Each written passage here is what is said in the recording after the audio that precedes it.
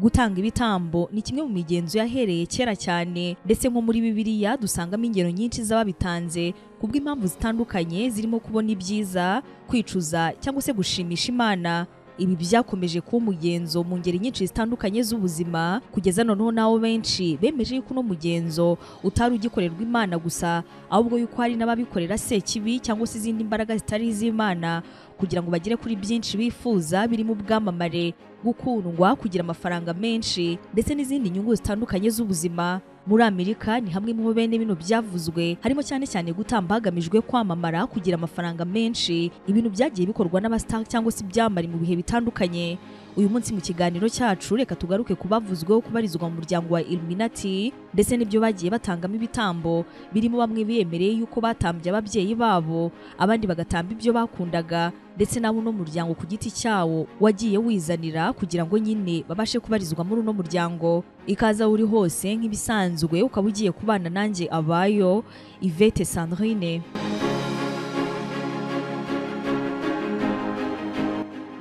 Kumwe n'umuhuza Business and Training Center yo UBTC, aho noneho hano wasanga barista igezweho kandi yuzuye. Ubwanga ni ukuvuga harimo kwiga gukora kofi, ibyayi bitandukanye na jus z'ubwoko, hanyuma ukanongererwaho gukora ibiva ku ifarini byose. Muri UBTC kandi twanatangiye amahugurwa y'isomo rimwe rimwe ukwaryo, aho wakwishyura umunsi umwe maze ukigishwa gukora kimwe mu biva mu ifarini nk'umugati, capati, isambusa, gato n'ibindi nk'ibyo. Ibi byose bikaba biniyongeraho kandi indi myuga itandukanye irimo nko gusiga amarangi, guteka, itangazamakuru, gukoresha imbuga nkoranyambaga. Aho ibyo byose uhita unafashwa kubibonera akazi. UBTC ushobora kubasanga i Nyamirambo aho bakorera, cyangwa se ku bindi bisobanuro ukabahamagara kuri izo telefone. Bantu mwese mwifuza kugura ibintu byiza, byizewe kandi by'umwimerere bivuye mu bihugu nka Leta Zunze Ubumwe za Amerika, Ubuyapani, Ubushinwa, Turukiya, Ubuhinde ndetse na Dubai, kuri ubu biroroshye cyane. Gana Global Shippers Rwanda ikugezeho icyo wakenera cyose, yaba kuri Amazon, eBay, Alibaba ndetse n'andi masoko mpuzamahanga yose. Umwihariko wacu nuko wishyura 50% nka avance, andi 50% asigaye ukazayishyura icyo watumije kikugezeho. Ku bindi bisobanuro waduhamagara kuri izo telefone. Ivuriro inshuti y'ubuzima, ku bagabo barangiza vuba bikabije, abatagira ubushake, abagore batagira amavangingo, abatagira ubushake, abagore batarangiza, bose barakira kandi burundu. Muri iri vuriro kandi turaguha igisubizo kirambye ku bantu bikinishije ndetse ugatandukana burundu n'ingaruka zabyo. Tubavura kandi infection zifata mu myanya y'ibanga ku bagabo n'abagore, ku bagore bafite ikibazo cyo kuva ntibakame, turabafasha. Tubavura kandi amarozi y'ubwoko bwose, yaba amategano, amatamikano, amahuherano n'ayandi. Hitamo kurengera ubuzima bwawe, ugana ivuriro inshuti y'ubuzima. Umuhanzikazi akaba n'icyamamare Beyonce byavuzwe yuko uyu atigeze atwita umwana we w'imfura Blue Ivy. Birashoboka yuko uyu munsi kino gihe ibingibi ari ibintu bimaze gusaza, dore yuko umwana wamaze kugira imyaka 10, ndetse kugeza ubu nta nubwo ari ibintu bikivugwa cyane nk'uko byahoze mbere. Biribuze kudusaba gusubira inyuma gatoya mu mateka kugira ngo tubashe kumva ibyo bavuze bino bahereyeho. Mu mwaka wa 2011 ari kuri stage ya VMA, Beyonce nyuma yo kuririmba ndetse no gukora performance nziza, yajugunye hasi mikoro nk'igikorwa cyerekana yuko ibyo agiye gukora bitari ukuririmba.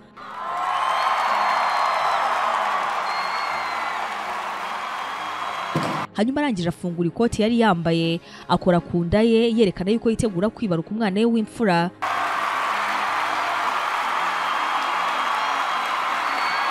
Ni ibintu byavuzwe cyane kandi benshi bishimira yuko uno mugore bwa nyuma na nyuma agiye kubyara. Nyuma ya bino nyamara mu kiganiro n'ikinyamakuru cyo muri Australia, Beyonce yagaragaye ntanda afite bitagaragara yuko atwite na busa, mu gihe nyamara inda y'icyo gihe yakaba yaragaragaraga cyangwa se nanone ikaba yariyongereye mu bunini. Nyuma yaho nibwo hasohotse inkuru nyinshi cyane zagarutse kuri bino. Ikinyamakuru Vanity Fair cyaragize kiti, twese tuzi uburyo atigeze atwita na gato, nta nubwo yigeze rwose abyara umwana we w'imfura. Ni umuhango yagombaga gukora kuko umwana we bamutanze ngo bazamubatwitire. Ni umwana wa ilLLUMINATI kandi nawe agomba kuzamara bikomeye, agomba kuzamara mu gihe kizaza, azana abahubwo ikirangirire kurenza se na nyina. Nyuma y'ano makuru benshi banahise bakeka yuko Beyonce ashobora kuba atajya twita, ariko ubwo yatangazaga yuko agiye kwibaruka abana be ba kabiri, yabaye nk'unyomoza no makuru yose yiyerekana twite, amafoto yagaragazaga inda ye mu buryo bukomeye. ni ibyatumye zino ziba n'ifoto za mbere zakunzwe cyane kuri Instagram mu gihe cyazo, nubwo ariko nyuma zaje gushyira zikavanwaho. Nyuma yaho hanakomeje kuba amakuru adasanzwe kandi menshi yibazaga ku bijyanye n'imfura y'uno muhanzikazi. Uyu mwana byavuzwe yuko no muryango udafiteho ububasha bwuzuye. The Illuminati World, ikinyamakuru cyandika cyane kuri uno muryango, cyavuze yuko Beyonce wamenyekanye cyane ku bw'uno muryango yari yaranze gutanga uzamukomokaho ngo umwe muri abo, ari nabyo byatumye inda ze ebyiri yabanje gutwita zose zivamo kugeza yemeye gutanga umwana we Blue Ivy, akaba rero ari nk'impano kuri uno muryango wa Illuminati. Iri zina bise umwana wabo w'imfura naryo ubwaryo risobanura byinshi, dore ko ugendeye ku rurimi rw'icyongereza Ivy bisobanura ikintu cyiza cyane, mu gihe mu kilatini ndetse n'ikidage byanakunze gukoreshwa cyane n'abagize uno muryango wa Illuminati. Rino zina risobanura umukobwa wa Sekibi cyangwa se wavutse ari uw'ikuzimu. Ni ikindi gisa n'icyongera n'umwuka udasanzwe wabibaza ku bijyanye n'uno mwana w'imfura ndetse n'uburyo Beyonce ashobora kuba akorana n'uyu muryango. Ibyo ngibyo kandi ntabwo birangiriraho, kuko Beyonce ni umwe mu bahanzikazi bakunze kugaragaza imbaraga zidasanzwe ku rubyiniro,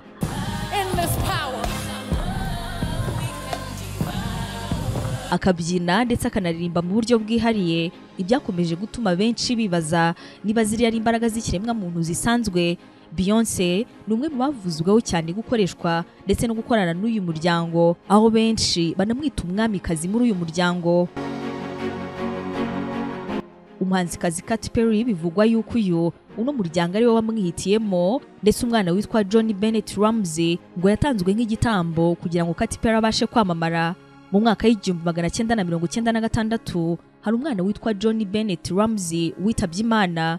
Uyu mwana yari umukinnyi wa za filime kandi ku myaka 6 gusa yari afite, yari amaze kwerekana yuko ejo he hazaza ari heza cyane kandi ku rwego rukomeye.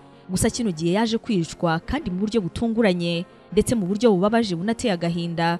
Nta muntu wigeze umwica wabashije gufatwa cyangwa se ngo amenyekane. Ababyeyi be baketswe kuri kino cyaha ku kigero cya 96%. Gusa polisi yabuze ibimenyetso bifatika byo gufata abantu babyeyi maze yarangiza ikajya kubafunga. Polisi yakoze iperereza ryimbitse kuri bino, ikeka yuko izashyira ikamenya 100% ibyabaye kuri uyu mwana, ariko ino kesi na n'uyu munsi iracyafunguye, ntabwo yigeze ihagarikwa kuko ntawe urafatwa mu bagize uruhare kuri kino cyaha kimaze imyaka irenga 30 kibaye. Ahangaha rero nibwo umugabo witwa Dave Johnson yatangaje yuko uno mwana afitanye isano n'imigenzo bikomeye byo muri Illuminati na Katy Perry. Yasobanuye yuko bwa mbere umubare 6 ari wagombaga gukoreshwa mu mugenzo wo gutanga igitambo cyari buzatume Katy Perry yamamara. Aha rero nibwo Illuminati yashatse umwana wari ufite imyaka 6 kandi Katy Perry arusha imyaka 6 kugira ngo uwo mwana azicwa agifite iyo myaka. Ibyari gufatwa nk'igitambo gikomeye kuri Perry wagombaga kwamamara kubera Illuminati.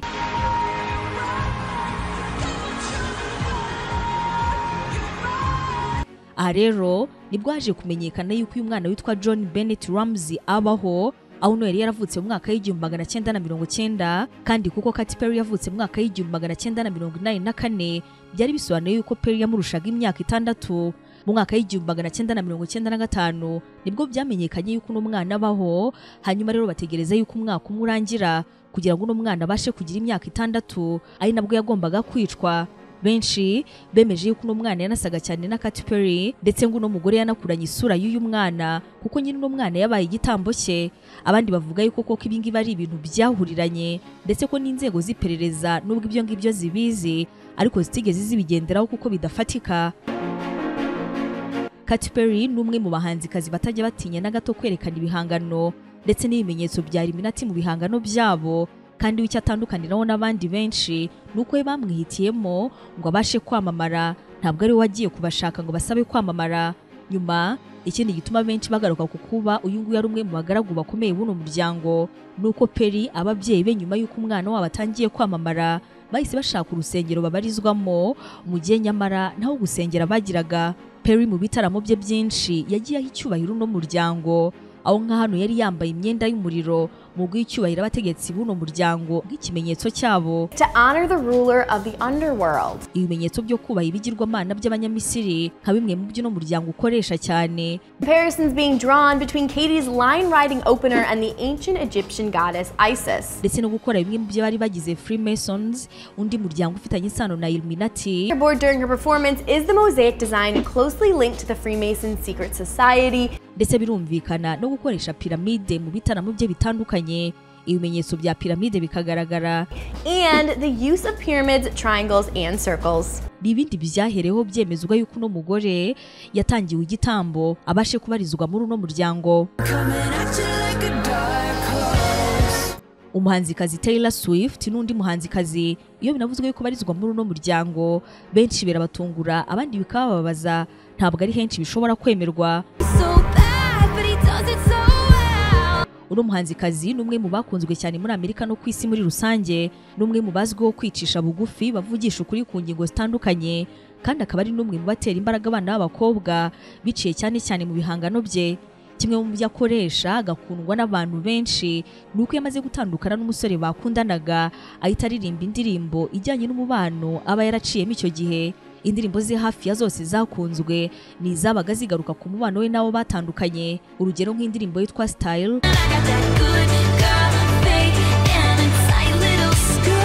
yagarukaga ku mubano we n'uwitwa Harry Styles byavuzwe yuko bakundanye. Indirimbo Back to December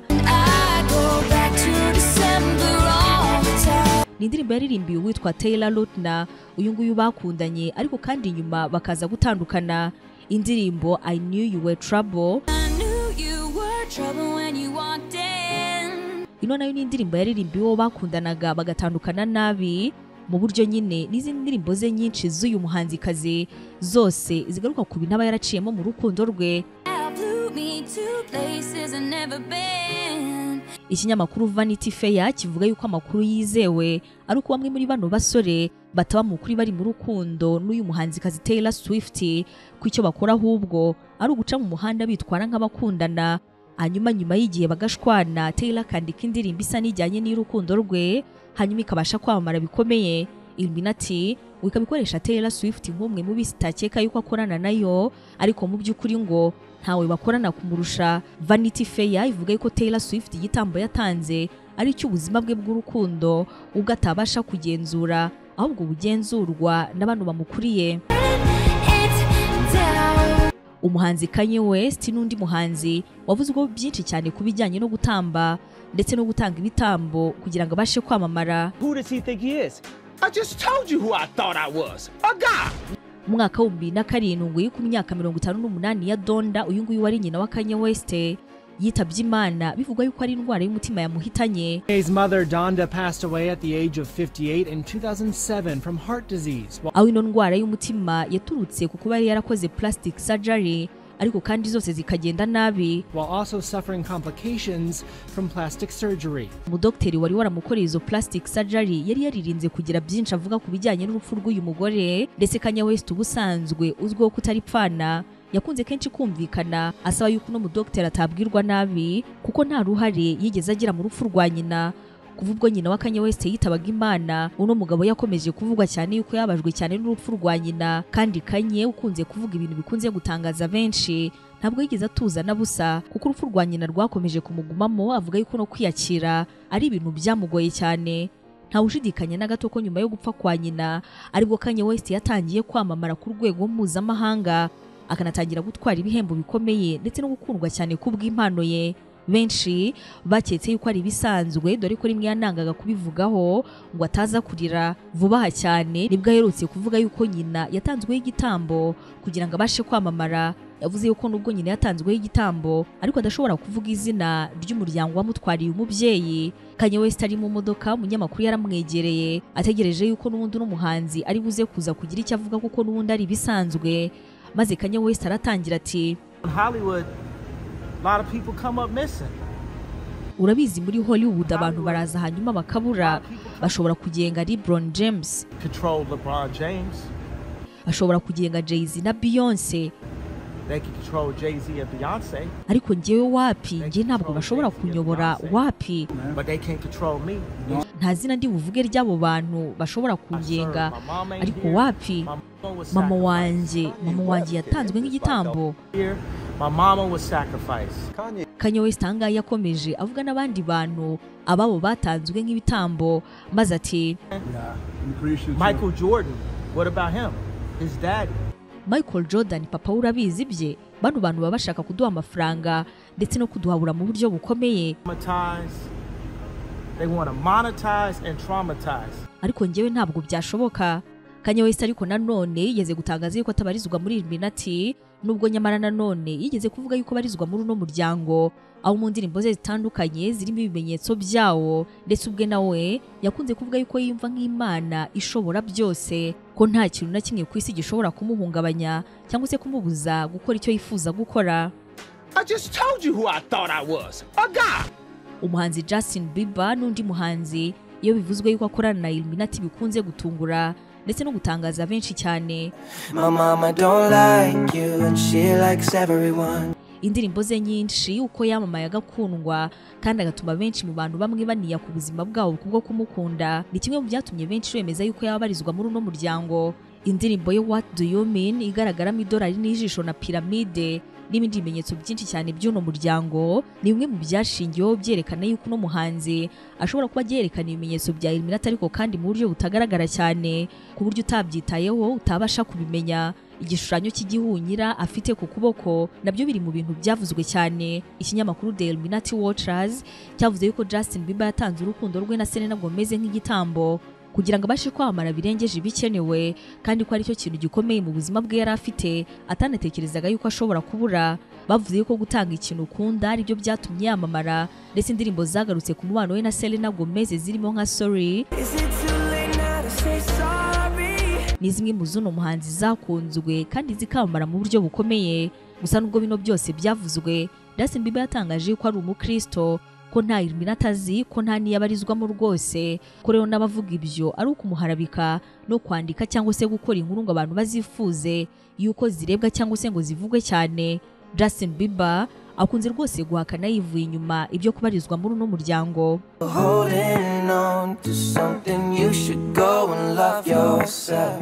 Umuhanzikazi Miley Cyrus n'undi muhanzikazi wavuzwe cyane mu bijyanye n'uno muryango,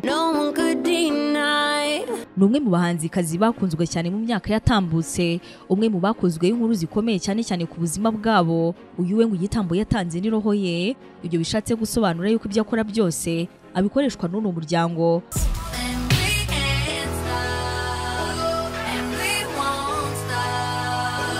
Miley Cyrus niwe muntu wazanye impinduramatwara mu ruganda rw'imyidagaduro muri Amerika, birimo nko kubyina yambaye utwenda tw'imbere gusa, kwifotoza ndetse no gukora video yambaye hafi ubusa buri, kwitwara nk'aho adatekereza ku bikorwa bagiye gukora, ukanongeraho nyine ibimenyetso by'uno muryango bikunze kugaragara mu bihangano by'uno muhanzikazi.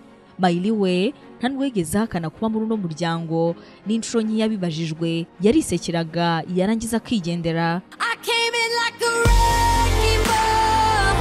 Umuhanzikazi Rihanna n'undi muhanzikazi wavuzwe cyane mu bijyanye n'uno muryango, ni umwamikazi muri byinshi, ugira indirimbo zakunzwe, ubuhanga budasanzwe mu kubyina, kuvuga ibindi byamara bitajya bivuga, kwigaragaza uko ateye ntajye muri plastic surgery, ijwi ryihariye n'ibindi byinshi. Rihanna ni umukobwa wakomeje gukora iby'ibindi byamara bitabashije gukora, birimo nko gukomeza gukundwa nyuma y'imyaka 5 irenga adasohora indirimbo, kandi nyamara abandi bahanzi bo bazima nyuma y'umwaka umwe gusa badakora. Rihanna mu ndirimbo ze hafi ya zose ni umuhanzikazi wagaragaje ibimenyetso bivugwaho kuba ari ibyo muri uno muryango, harimo nko guhisha ijisho rimwe, ibimenyetso bya piramide ndetse na za triangle nyinshi mu ndirimbo ze. Indirimbo yitwa Umbrella yanatumye yamamara, nimwe mu zo byavuzwe yuko yubahiyemo cyane umuryango wamuhesheje isi, ndetse ibikorwa byinshi akora birimo iby'imyenda n'ibirungo by'ubwiza nabyo bikaba biri mu byo Rihanna akundirwa, kandi bigaragazwa na benshi yuko harimo illuminati. Ku bijyanye no kubabarizwa muri uno muryango n'umuhanzikazi nta kintu najya bivugaho, ibituma benshi bemeza yuko byaba ari ukuri. Uno muhanzikazi bivugwa yuko yatambiye urukundo rwe n'uwahoze ari umukunzi we Chris Brown, ari nawe yigeze kwita urukundo rw'ubuzima bwe. He was the love of my life. He was the first love. Ubwamari bw'uno mukobwa burengeje urugero, bwahereye aho yavugaga yuko nyine akundana na Chris Brown, maze yamara kurenzaho nyuma yuko batandukanye. Rihanna ngo yasanze aho gutamba ikindi kintu icyo yagombaga gutanga ari urukundo rwe na Chris Brown. It's awkward. It's awkward because I still love him, you know. Jay-Z n'undi muhanzi byavuzwe kenshi bikanemezwa kenshi yuko barizwa muri uno muryango. Kimwe nk'umugore we Beyonce, Jay-Z nafatwa nk'umwami muri illuminati, umwe mu bimena uno muryango ufite kugeza ubu. Bivuga yuko Jay-Z ashinzwe akazi ko gushaka abanyamuryango bashya bagomba kwagura uno muryango. Uyu nguyu akaba ari nawe wazanye Rihanna muri uno muryango, akazana Beyonce umugore we n'abandi. Jay-Z kenshi mu bihangano bye yaririmbye yuko atanazi illuminati niba ari idini cyangwa se cyari cyo, ariko nyamara byanaje kumenyekana nyuma ko kuba wakwihakana illuminati kwirimo kandi nyamara yibarizwamo ari ibintu bisanzwe cyane. Binavuga yuko aramutse ataba muri illuminati ahubwo nayo ubwayo yabitabaho. Uyu nguyu numwe mu bakunze kugaragara kuri ibimenyetso by'uno muryango.